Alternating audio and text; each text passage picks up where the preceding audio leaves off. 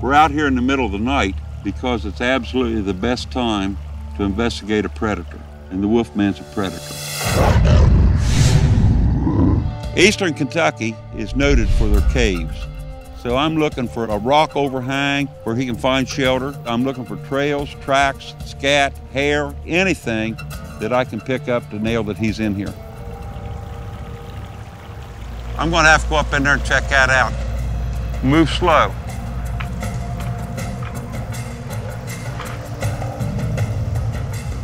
Watch around that corner, Trapper. If he's right there, he can get you. Look where that moss is knocked off right there.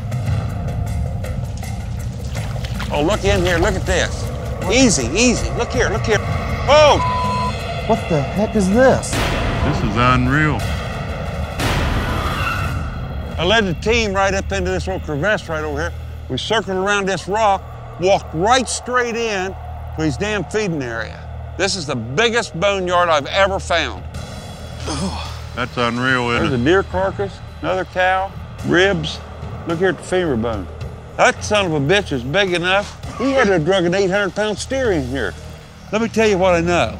That son of a bitch can pull down a 1,000-pound steer and run down a 40-mile-an-hour coyote. Whatever it did this, I've never encountered a creature like that. I can't believe it's big enough to drag back a bull. The Wolfman's a lot bigger, stronger, faster than I ever conceived. This is going to be dangerous.